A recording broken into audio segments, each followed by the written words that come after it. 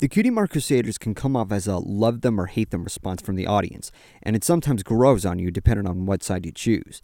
At first, I thought they would come off as annoying during the first season, especially with the shouting of their name in the Stairmaster. But as the series progresses on, they do learn and mature better, but are still frustrated getting their mark in society and remain outcast by every pony else. While formulas involving one different and mistreated are overdone, it's something I'm personally never tired of. So deep down inside, we all have this dilemma, and the CMC has this issue in the worst luck possible. In this episode, One Bad Apple, Applebloom's cousin Babseed moves into Ponyville from Manhattan to stay with the Apple family for a few weeks. Much like the Cutie Mark Crusaders, Babs also doesn't have a cutie mark, but as she's introduced to them in their clubhouse, Babs gets pressured by Diamond Tiara and Silver Spoon and thus siding with them instead. In doing so, Babs trashes the CMC throughout most of the episode to the point where the CMC decide to plan a large prank on Babs. Little do they know was the overall reason behind why Babs was sent here in the first place. Well, I didn't say nothing because I didn't want her to feel singled out, but there's been some bullies back in Manhattan just been teasing her to pieces for her blank flank. Teased?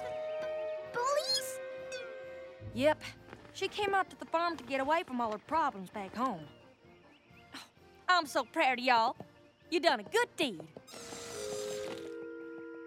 So that's why she jumped in when Diamond Tiara and Silver Spoon started giving us a hard time. She didn't want to be bully-like at home, so she decided to be a bully instead. And now we've turned into bullies too. This episode isn't just about bullying, but the influence of bullying. Bullying has been constantly advertised in front of kids a lot, but this one actually does a much better job. The way the moral is displayed in this one is very universal and not so much as a bullying is bad scenario. Bullying happens due to many reasons, but specifically they wanted to take their problems out on others. What Babs was dealing with felt like a one-way option for her, since she didn't want to be bullied again. It's very reasonable on her shoulders. It wasn't her complete intentions to be mean and boastful. She was just scared and was hiding from it. Scenarios like this aren't explained very often. For how I feel about Babs alone, I like this character. There's not much of her seen, but I can feel a lot from her. I'm not sure if they'll make a return for her later in the series, but I hope they do, since now she can start her mark on the CMC Club in Manhattan. It's a good way to spread out word and handle these problems. Additionally, we have a song about Babseeds, which is called, well, Babseeds.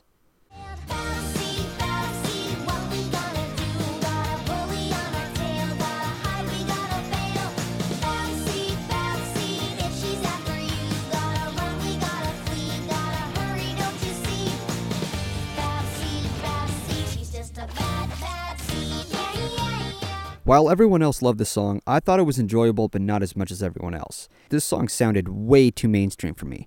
Pop rock or punk music is always something that I find too formulaic or just something too simple or no variation to the point where I just forget about it. This song did have some good variation in its music, but the style of the genre just doesn't pique my interest as well. I'm a person who loves and indulges rock and metal, especially the names of musical groups of classic rock. Now, I'm not saying that Babseeds is anything in what I just said. It's actually a very well-composed song. To its credibility, Daniel Ingram tries to do many different styles in his musical numbers. Some are Broadway orchestrated, some are blended with other genres, and some are just songs of their very own. And admittedly, the animation is utterly fantastic as we see the adorable postures of the Cutie Mark Crusaders in different environments, as well as the chorus sequence.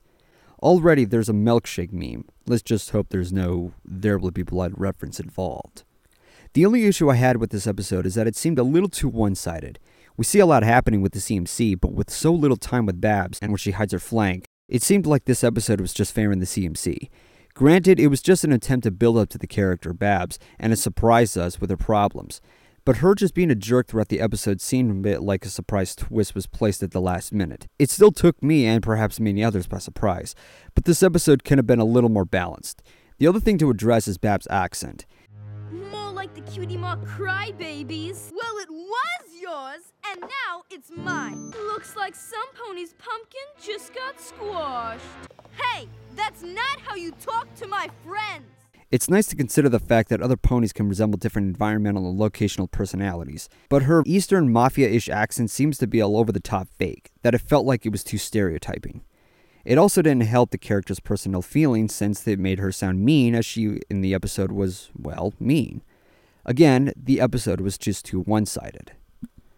While it is written by Cindy Morrow, who's my favorite writer of the show for Sisterhood of Social and Hurricane Fluttershy, this isn't her strongest. But out of the season so far, it's one of the few episodes I enjoyed overall. It still tackles the message very well, and while there are some hiccups here and there, the story is pretty solid.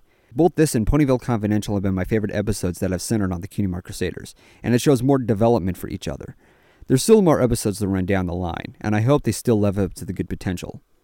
So until next time, this is Golden Fox. Take care.